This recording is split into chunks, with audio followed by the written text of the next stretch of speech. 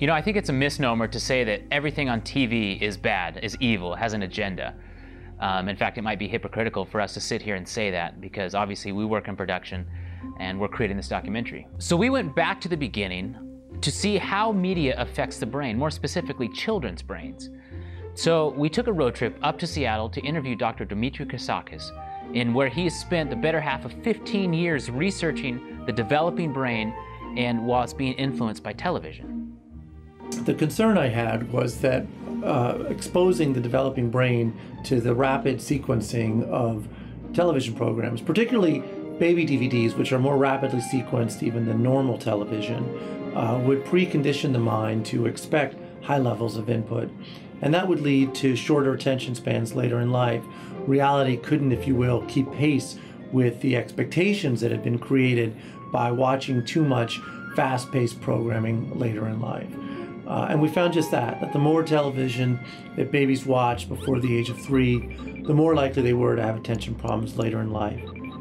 Specifically, for each hour that they watched on a typical day before the age of 3, their chances of having attentional problems were increased by about 10%. So to put that another way, a baby who watched 2 hours of TV a day before the age of 3 would be 20% more likely to have attentional problems at age 7 compared to a child who watched none.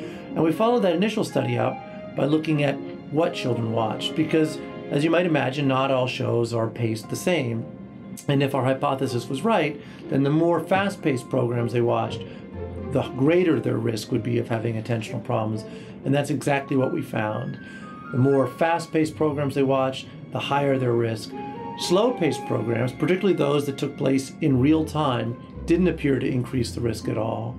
So that was part of a series of early studies looking into what I call the overstimulation hypothesis, that you can overstimulate the developing brain. So our work has progressed now to developing a mouse model of this. And if you will, we have what in effect is mouse television, and we expose newborn mice to overstimulation. We have them watch television, which is to say we have lights flashing and sound piped into their cage for about 6 hours a day, starting at 10 days of life through their childhood. And then we test their cognitive and behavioral development. And what we find is that the overstimulated mice have shorter attention spans, are greater risk takers, and have poorer cognitive development than the normally weird mice. Now, when we're talking about children and you're exposing, or children are exposed to this, what age range are we really talking about? I mean, is there a difference between, a 5-year-old, 6-year-old, or 7-year-old? In 1970, the average age at which children began to watch television regularly was 4 years of age. And today, it's closer to 4 months of age.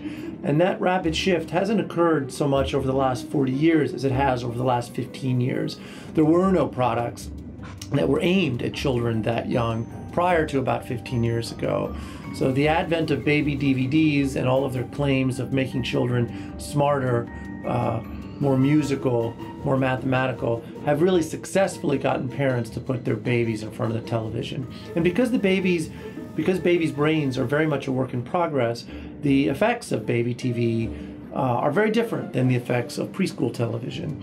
And if we have a conversation about preschool television, you'll hear me say very, very different things. Because although I'm a firm believer that TV exposure before the age of 2 should really be minimized, after the age of 2, there are programs which, if used appropriately, don't pose any risk to children at all. In fact, have been shown in many studies to proffer benefit.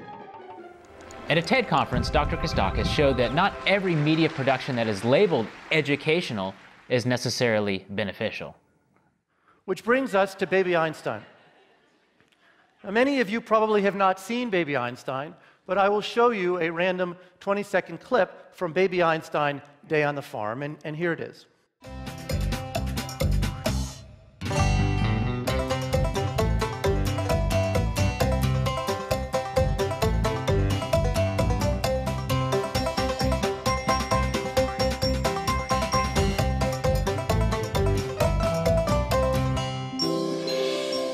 In that 20-second clip, there were 7 scene changes, about 1 every 3 seconds. It's about the most exhausting day on the farm since John Steinbeck's Grapes of Wrath. And of course, it's nothing like being on a real farm, right? Adults watching this find it discombobulating because your mind is trying to make a coherent narrative out of this, and there is no coherent narrative. It jumps all over the place. But babies aren't trying to make a coherent narrative out of it. They're not capable of doing that. It's all of that screen change, all of that stimulation that's keeping them actually engaged in the screen. So we've had for a while what we call the overstimulation hypothesis, which is that prolonged exposure to this rapid image change during this critical window of brain development would precondition the mind to expect high levels of input, and that would lead to inattention in later life.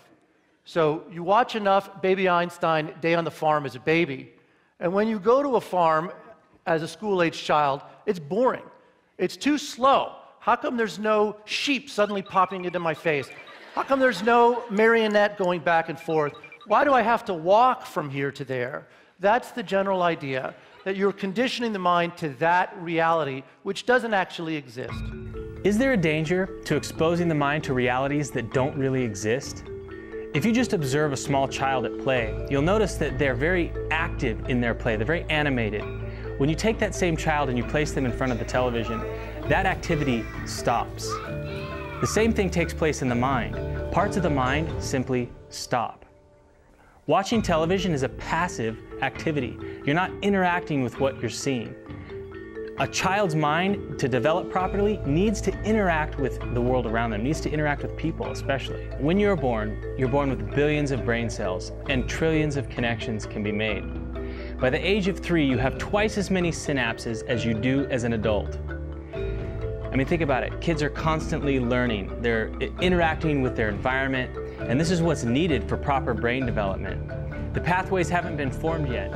And as these pathways formed, as the child interacts with the world around them, interacts with the people around them, each time a neuron fires, there's a protein sheath that's laid down over the axon of the neuron. The myelinating of the neurons in the mind strengthens those neurons and strengthens those pathways. Between the ages of 6 and 7, there's an enzyme that's released into the brain that dissolves all poorly myelinated pathways. So any neuron that hasn't been used or hasn't been formed into a pathway and doesn't have a thick myelin sheath, it's dissolved, it's pruned, as it were. When you place children in front of television, there's no interaction, there's no real life movement or anything with what they're actually seeing. This situation has caused the American Pediatrics Association to recommend that children under the age of 2 should never be exposed to television. France has even taken it a bit further and said any child under the age of 3 should not be exposed to television, and has made it illegal to produce programming geared towards that age group. Hey everybody, thanks for watching. I hope you guys liked that clip. It came from a documentary called Pseudology. If you want to purchase this documentary, you can get it from littlelightstudios.tv. We've got some more clips from this documentary. You guys can check them out over here. You can also rent it on Vimeo. If you want to subscribe to our channel, hit that little subscription button and you'll be notified when new videos come out. And also, if you want to help support our work, Patreon's a great way to do that. You can help us continue to put videos like this out. We hope to see you guys soon. See ya.